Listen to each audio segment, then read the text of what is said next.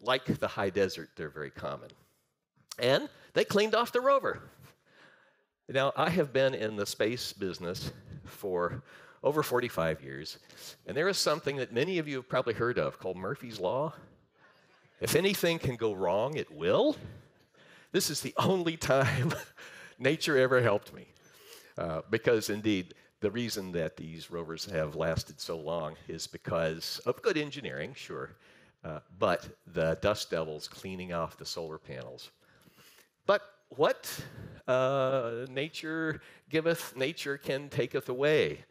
And in June of last year, there occurred a weeks-long, several months-long dust storm. These aren't very common, but they're known, and they occur on Mars every few years, a global dust storm. So this is, if you were looking up from the Opportunity rover toward the sky, you would see the sun on the left through a dark sky, and as the dust storm got worse and worse and worse and worse, that's what you would see, essentially nothing. No sunlight coming down, and dust everywhere. That's the point where we lost contact with Opportunity. And it's been out of contact since June. Most of the thinking is that this global dust storm covered the solar panels with so much dust that it can't get enough power to recharge the batteries. But NASA is still listening. They'll continue to listen until the end of this month, and then they'll decide if they're going to continue or not. But I would say 14 years versus 3 months, all you taxpayers got your money's worth. Now, back up to orbit for a minute. This is the Mars Reconnaissance Orbiter. It is our spy satellite around Mars. It's capable of a resolution down to size about this big or so.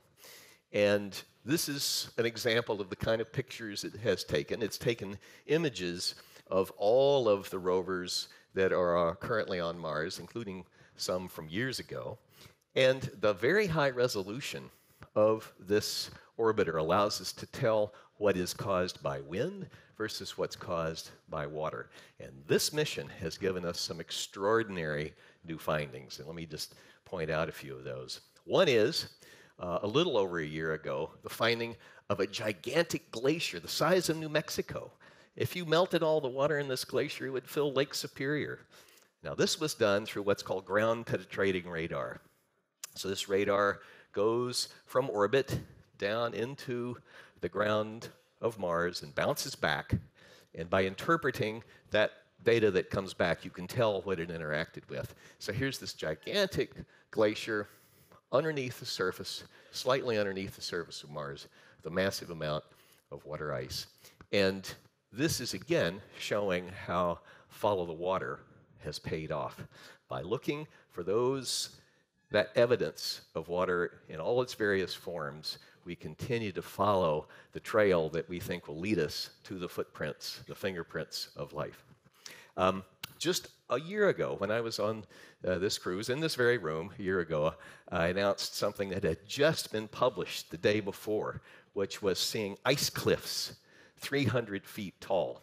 So this orbiter took a picture from the side, saw that cliff on the left, put it through some processing, and discovered that there is about 6 inches of dust. Then the soil, remember I showed you that picture of blue at the poles, up to 80% water ice? Then that's been confirmed again. Ice-rich soil, 3 to 6 feet, and then massive ice, up to 300 feet deep. That's the schematic on the right and the picture in the center of the chart there. Again, showing this enormous reservoir of water that was there on Mars and is now frozen. But what about liquid water? This just came out in July. So 6 months ago, a European mission called Mars Express, which has a different kind of radar, made by the same science group, but 2 different frequencies. It's 2 different kinds of penetration.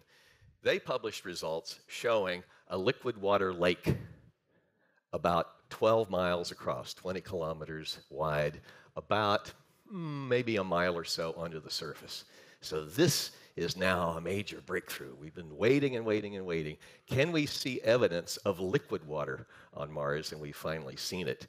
So it takes a few years from when I first said follow the water in the year 2001 until now.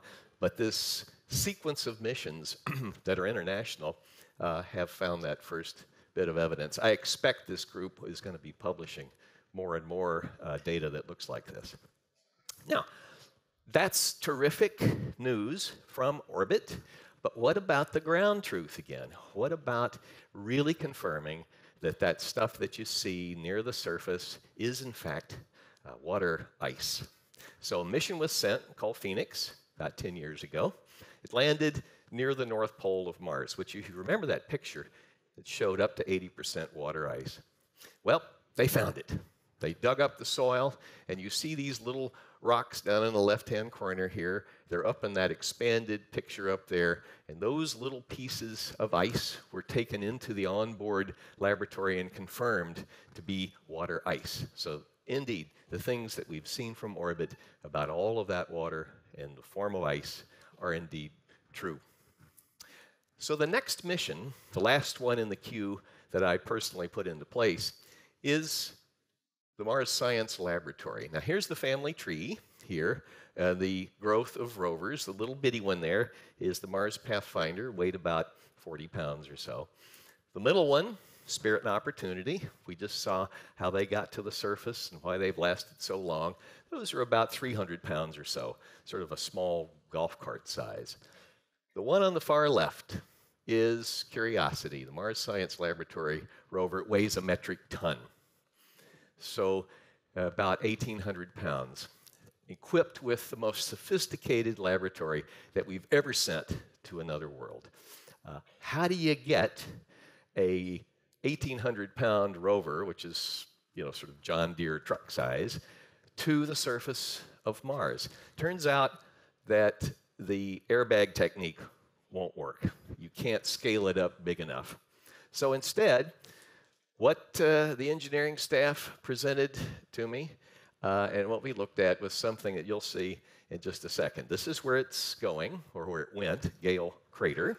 And the reason that Gale Crater was picked is because it's like a time machine. So this crater was gouged out 2 billion years ago by some huge impact and then filled in over time. And over time, the material that filled in would give you from the earliest as you drove up the mountain to the latest material, and that would tell us about the history of Mars. So that's why Gale Crater was picked. So how do you get there? Well, you use something called the sky crane.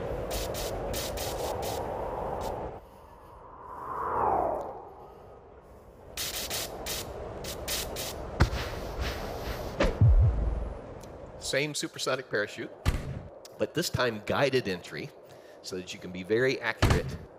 And then, just above the surface, you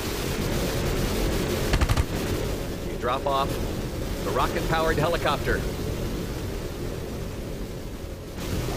And so you have a mothership that's carrying the rover down to the surface. As you get just above the surface, maybe 30, 40 feet, you lower the rover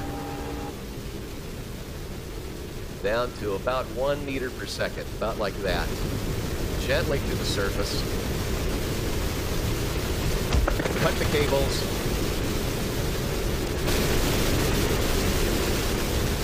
the mothership flies away, and then you have this extremely sophisticated rover sitting on the surface of Mars. It comes equipped with a truly amazing set of instrumentation. I'll just let this run for a minute so you can see one of the first ones. This is a way of examining rocks to determine which ones you want to take a sample of. This has a very elaborate name. It's got a very sophisticated camera on the surface that looks around, examines everything in the field of view, looks for interesting rocks, then goes and drives over to it.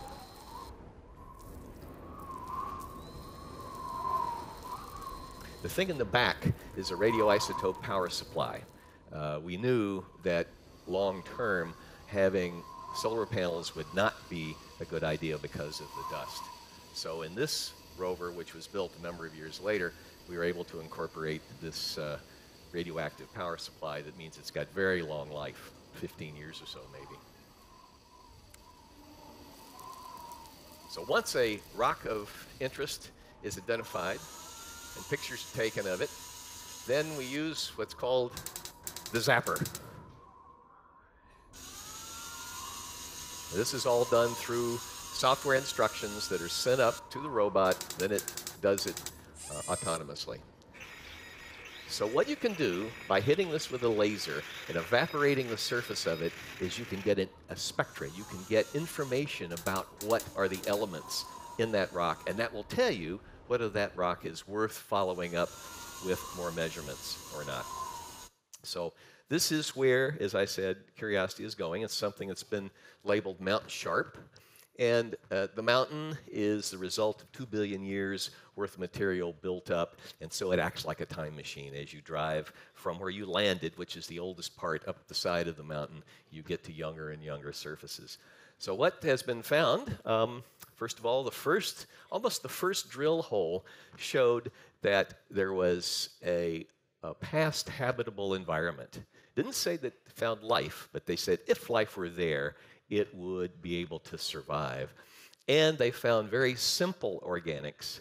Now this is sort of like cleaning fluid here, chlorobenzene. Don't worry about the biochemistry name, just that it's a simple organic, because we're going to come back to that in a second.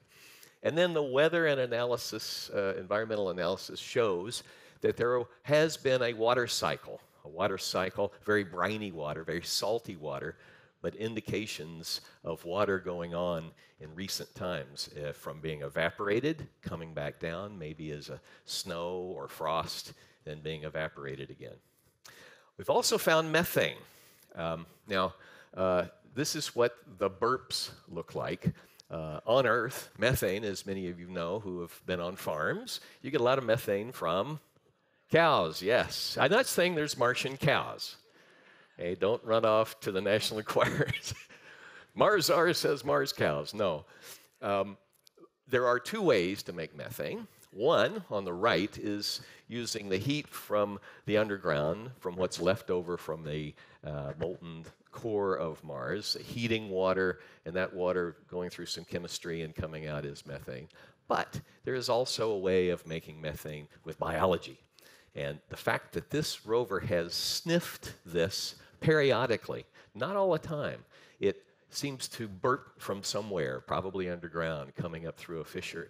This is an extremely intriguing measurement that needs to be followed up in the near future. But the most amazing thing that was just published just a few months ago is the following. What, as I said, the rover had found in the past was very simple organic materials. You know, organic materials, things with carbon in them, are the building blocks of all life as we know it. That organic material, that material with carbon plus water and energy, equals a living system. So these simple molecules that we see here are interesting, and I'll show you what they're called in a second, but they don't tell you whether or not there might have been living material there. So I'm going to start a little animation. It'll go by fairly quickly, and you'll see the difference between what we knew a few years ago and what we know today. So this material on the right is propane, which you barbecue with, and now this is what they've found. Just published a few months ago, something called kerogen. What do we know about kerogen on Earth? Kerogen is what's left over from algae and woody plants, trees and algae that fall and are preserved and go through some degradation process. That's what turns into kerogen. So maybe, just maybe, in the past, we had some simple organisms, maybe even some trees and plants growing on Mars. Again, the kind of extraordinary result that we've been waiting for years, and that's why this mission was built, was to look for this kind of result. So where are we today with respect to the science? I would say for ancient life, the potential has increased dramatically. We really now have the water ice, looks like a liquid water lake. We have organic material. We have energy. So ancient life, I think, is becoming a greater possibility. And what we need to do now is to bring some samples back. Modern life, maybe. The methane is intriguing. That needs to be followed up on. As a minimum, though, what we see is that Mars is far more diverse than anybody ever thought when we started this program about 20 years ago. So I think the next step is from follow the water to seeking the signs of life and ultimately affordable human exploration. And I'll come to that in the next section. Before we do, though, the next science mission, I was talking to some of you about what's next. What's next is to go to the surface, collect some samples, very carefully selected samples, bring those to orbit, and bring them back to Earth. Because on Earth, we can take a sample, we can examine it in hundreds of laboratories with thousands of scientists. They can cross-check each other's results. It really is a very, very powerful tool and would represent a big step in our knowledge about Mars. So the next step has been approved. It's under construction. If you went to JPL in Pasadena, California, you could see there on the floor in the clean room how they're putting this rover together. So this is a really, really amazing next step, and it will launch in just a little over a year from now to Mars. That's all science. And whenever I give a talk like this, people invariably say, yes, fascinating. Did life ever emerge on Mars? Want to know that, but when are people going to go? So this next section, I'm going to give you my thoughts. These are not endorsed by NASA or anybody else, but it's my thoughts on sending people to Mars. So for decades, when I was on a radio show or being interviewed by Bryant Gumbel or Katie Couric or somebody, they would say, well, when are we going to send people to Mars? And I'd say, well, there's about 5 big showstoppers that we've got to deal with.